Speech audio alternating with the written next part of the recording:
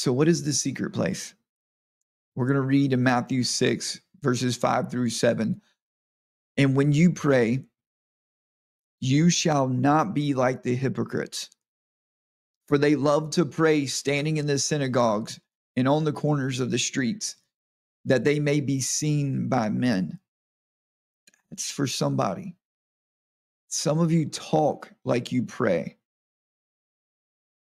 You even pray good prayers in front of people from stages and pulpits and ministry opportunities. And you're not too far from the hypocrites that are being written about in Matthew concerning Jesus' words. And when you pray, you shall not be like the hypocrites, for they love to pray standing in public in the synagogues and on the corners of the streets, because they want to be seen by many. Surely I say to you, they have their reward.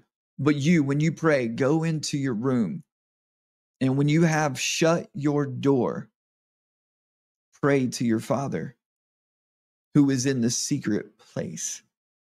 And your Father who sees in secret will reward you openly. And when you pray, do not use vain repetitions as the heathen do, for they think they will be heard for their many words. That last part's really important. That's the manipulation part. It's the formula that we try to put together. If I do this, then this will happen. And when it doesn't happen, we think that we didn't do the formula right. And that is religion. But here's the steps. Here's the secret place. We first learn, again, this is Jesus's words, that we are to go into our room and shut the door and pray to the Father who is in the secret place.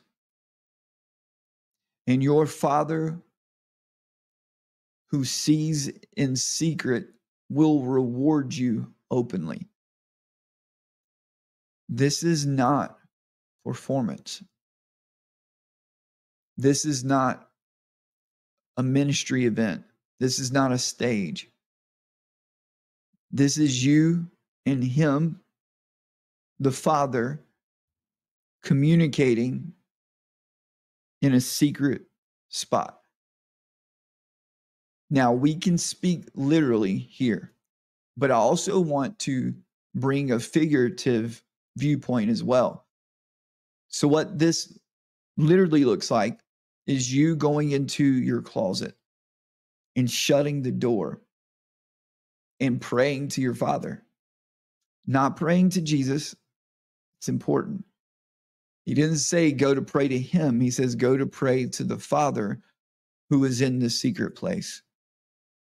And so as we shut the door, get alone, and we communicate to the Father through the name of Jesus, in Jesus' name, Father, blah, blah, blah, blah. When we speak to Him in the secret place, He sees us in that secret place. And what we do privately, He will reward us openly.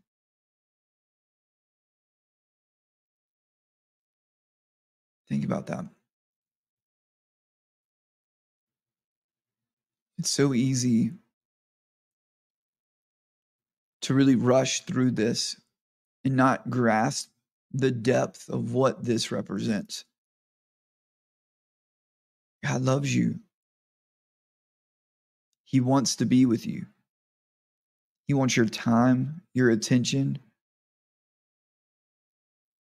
And part of what He's asking you to do is to get alone, to set that time apart, aside for Him specifically.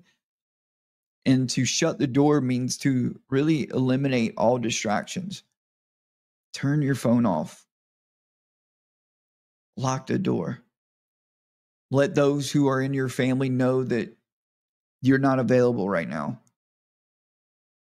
And you set that time aside for Him because He is worth it and because you need it. without the secret place, we're really nothing.